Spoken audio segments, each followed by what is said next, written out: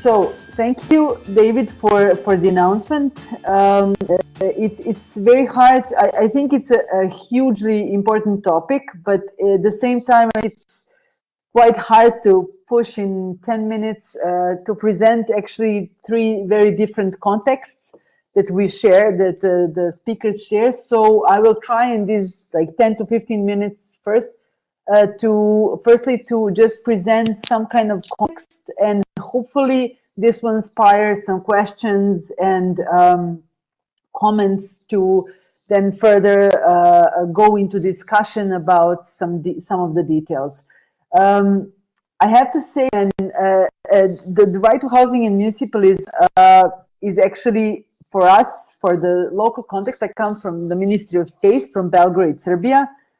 It's a very important topic, but at the same time, I have to say that this part, success stories, that is in the title, doesn't really apply to us yet, I would say, because both the municipalist movement and I would say also the housing movement is still too young or recently established to talk about it, to really claim some kind of success. Although I'm still very optimistic about it, but let me try to somehow illustrate what context we are coming from. So where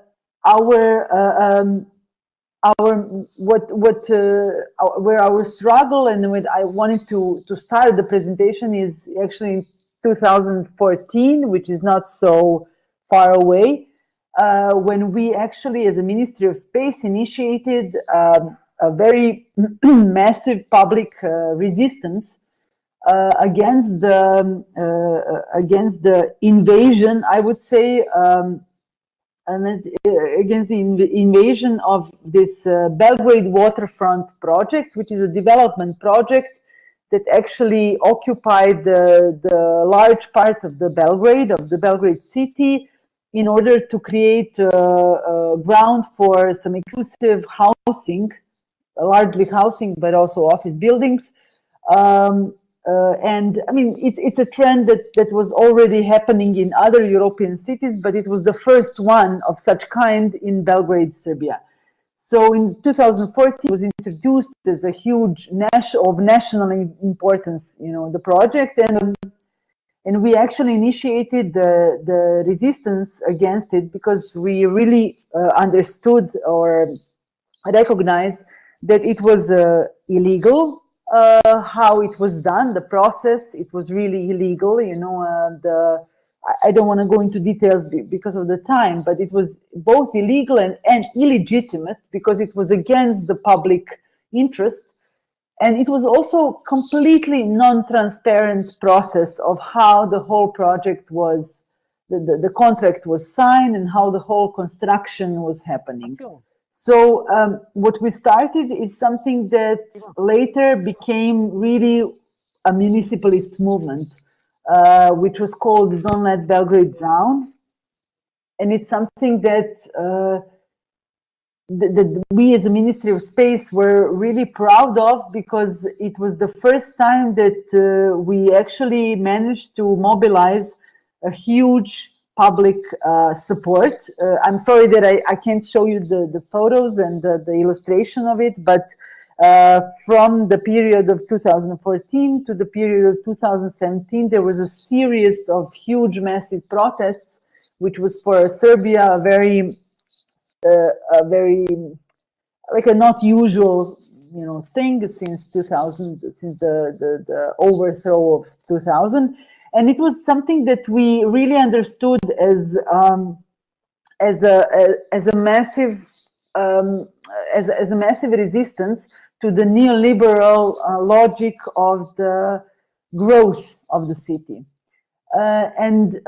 Actually, what was initiated as a municipalist movement or as a social movement that really addressed this particular project grew into like a political movement that actually answered or tried to answer and tried to propose the policies that were really in touch with the local context and with the and that were articulated through a deliberation process, through a wide publicly deliberation process. Of course, housing was one of the subjects that the movement has presented as important one, and it was addressing the current situation of housing in Serbia. And it was, as I said, for I didn't mention there was the election the local election in 2018, and the initiative Don't Let Belgrade Drown has entered the local election with the strong program within which the housing was really one of the crucial topics. Now, I would like to say something about the context, just for you to understand, because I think it's quite different from Barcelona and Berlin one. I'm making this the premise that and I want to just go back a little bit to a history of housing in Serbia and Yugoslavia. Because I think it's important to just understand where we are now at the moment. So as probably most of you know, there was a period of socialist Yugoslavia after the Second World War.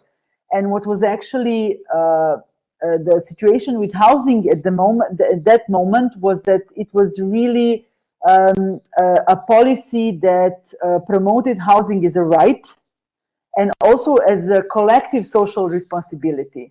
So massive amount of housing units were built at the time. So from let's say the beginning of the 50s until 80s. So almost like a third of the existing house fund was actually built at that time through collective funds, solidarity funds, and as a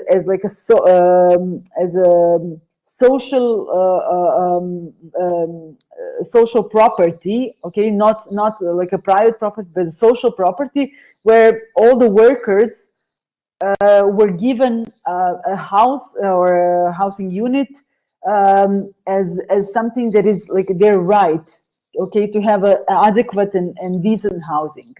So from that period, so I mean, it's quite a recent history that we had the experience with a collective approach to housing. In the 90s, there was a really radical change, a radical transformation of the housing situation, where most of the social housing it was social property housing was actually privatized.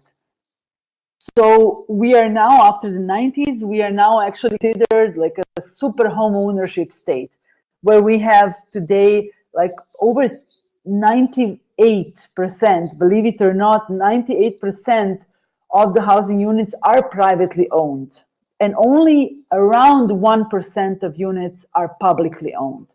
So what we have now actually is today is something that is like a structural housing crisis caused by this huge amount of privately owned houses, and actually the market acts as like a utterly dominant regulator of the housing situation. Then we have a very non-diversified housing models. As I said, we have like private ownership and only a very small amount of public ownership, and nothing in between. So co-housing is at the moment non-existing in Serbia. And then we have absolutely insufficient institutional infrastructure for articulation and implementation of any housing policy, because it's a dominant narrative that housing is actually an economic field, and the market is the dominant regulator, as I said. And there is absolutely it has the state has depoliticized the housing question in a way that it's not even, you know, deliberated upon anymore. So what we are actually facing now is that the housing is just widely understood and widely perceived as something that is just a pure economic logic. You know, if you are, you know, if you have money, then you deserve, or you will be, you know, you will have the access to affordable, or to, I'm sorry, adequate housing. Otherwise, you are facing a huge problem, either homelessness or access, which is a limited access to a very insufficient amount of public housing. That is the situation in Serbia at the moment. What I think now, to more optimistic side, is twofold. On one side, we have a recently established movement that is, like, for the first time, it's a housing movement that we are looking at. The initiators were 5 organizations. Ministry of Space was one of them. All 5 coming from a really activist background, trying to fight for different aspects. So roof overhead, for example, one of the initiators is an anti-eviction movement. Ministry of Space is a movement that is working local initiatives, local city initiatives, fighting for democratization of urban planning and urban development.